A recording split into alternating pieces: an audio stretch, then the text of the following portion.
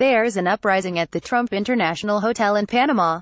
Owners of the 70-story building are trying to strip the Trump name from the building and fire the hotel management company run by President Donald Trump's family.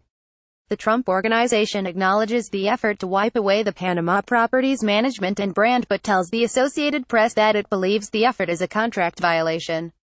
The property once paid at least $32 million to associate with Trump. The Trump Hotel is located on Panama City's waterfront and offers such lavish amenities as a 65-floor, edgeless pool that appears to float above the ocean. Yet the property has struggled with poor occupancy.